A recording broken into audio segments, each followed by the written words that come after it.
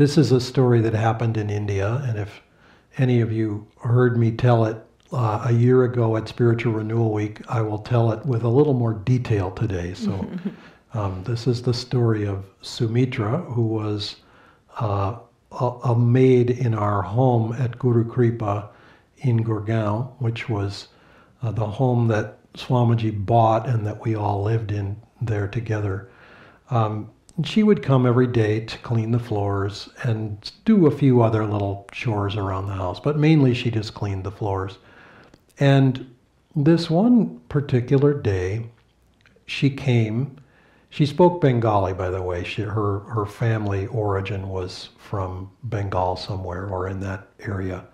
And so Swamiji would often greet her in Bengali and just casually, not that they would have much of a conversation, but he liked to sort of keep his Bengali moving a little bit.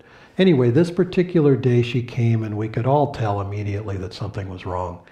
She was not happy. It was obvious she had been crying and, just she was upset. And we didn't have the tools to understand how or why.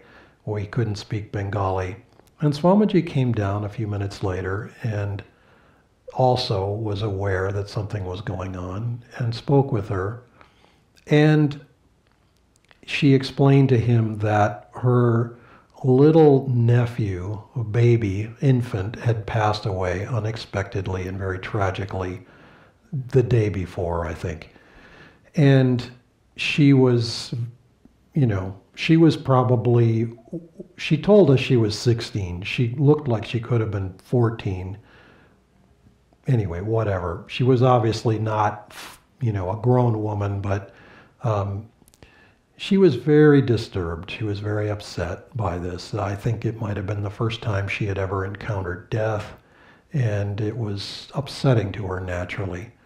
And Swamiji was so kind to her. She sat at his feet. It was one of these moments where there kind of aren't any rules around it. It's not a situation that is predictable, or how do you handle a situation like this? I mean, he couldn't spend hours counseling her. He had a busy schedule in his own life. It wasn't appropriate for him to spend very long with her. But at the same time, he needed to be supportive and comforting to her. And he was, and he did. And I just remember she sat at his feet because she knew she had a few minutes. Somehow psychically, she just understood that she could sort of be with him in an unstructured way for a few minutes. And he used to wear these fluffy little slippers that were sort of furry. They weren't fur itself, but they were sort of fuzzy. And I just remember her petting the fur on his little slippers, because it's like it was sort of absent-minded, but it was comforting to her to touch something that was so soft and kind of soothing in a way. And he just spoke to her very gently in Bengali. And I didn't have Bengali. I didn't have any way to know what he said, but I could tell from the energy of what he said that he was just being very loving and at the same time helping her to understand that things do happen. People do die unexpectedly, and we have to find home inside. But I mean, how much could he really say in a moment like that? Anyway, when I told the story a year ago, I myself got very choked up remembering this, because it was a very touching thing to see him be that way with her. What I wanted to say and what I couldn't say because I got caught up in the story is the punchline of the story to me was that we are all of us, every one of us, are Sumitra in this world.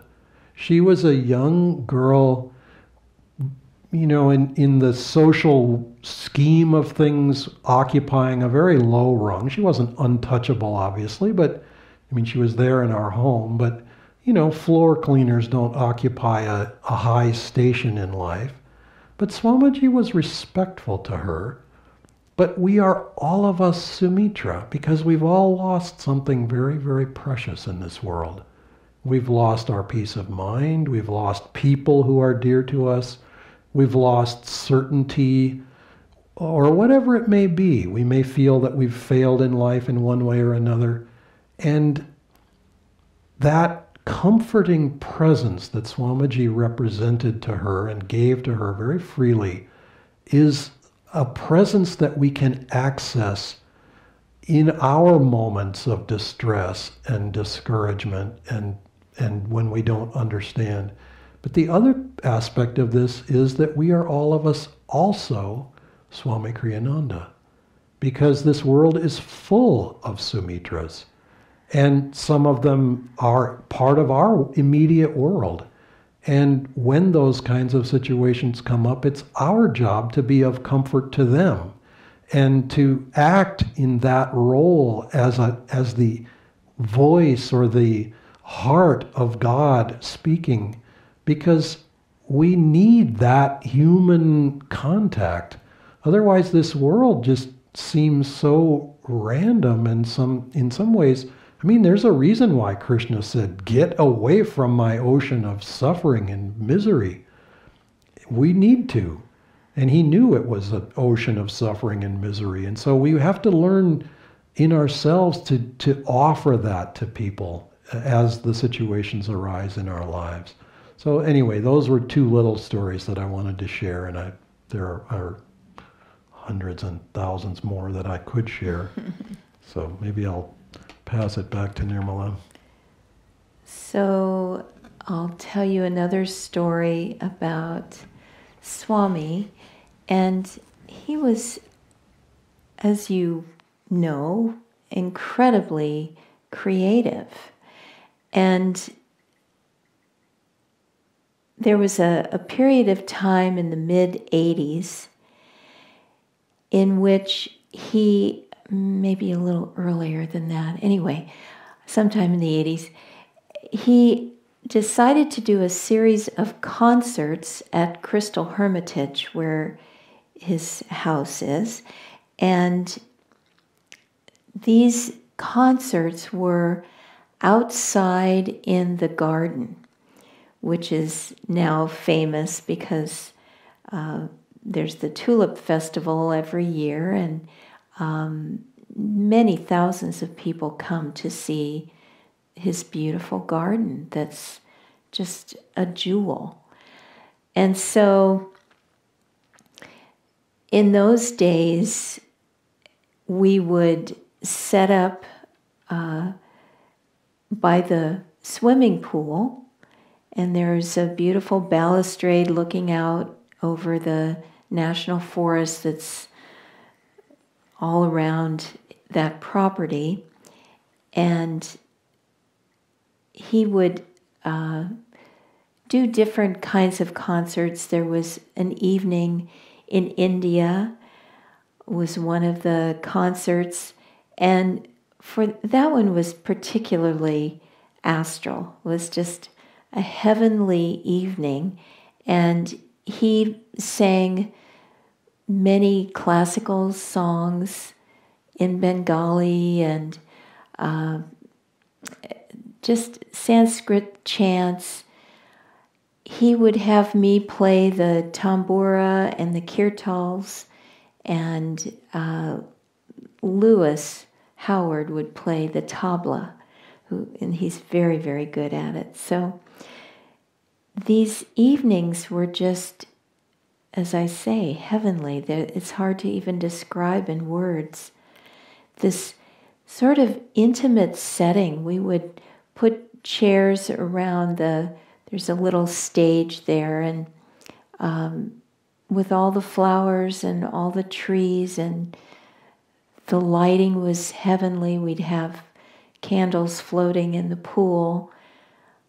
It was just very, very special. And it didn't happen very often. It may have happened just one summer or possibly 2 summers, where different Saturday nights, 3 or 4 Saturday nights in a season would happen.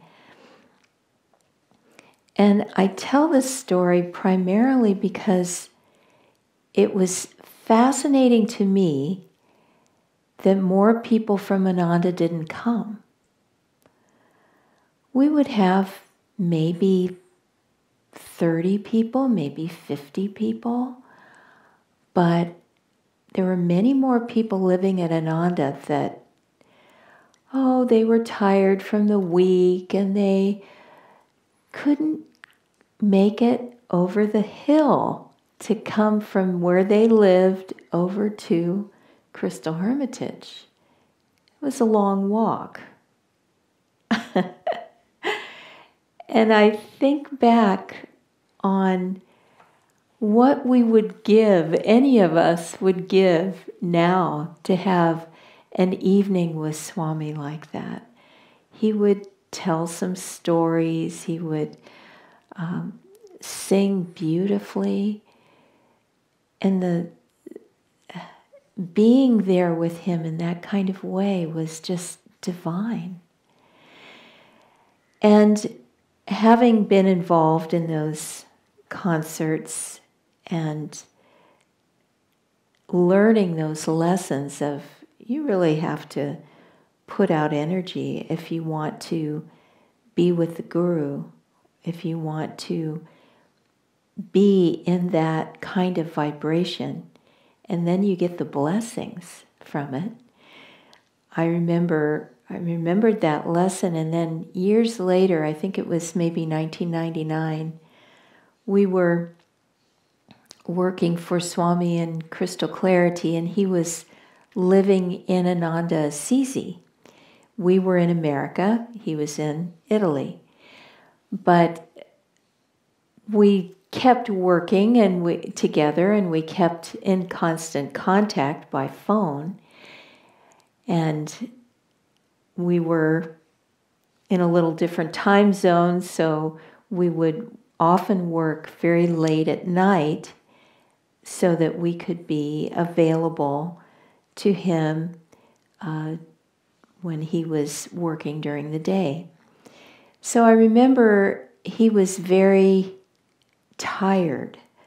He was exhausted from all the work that he'd been doing.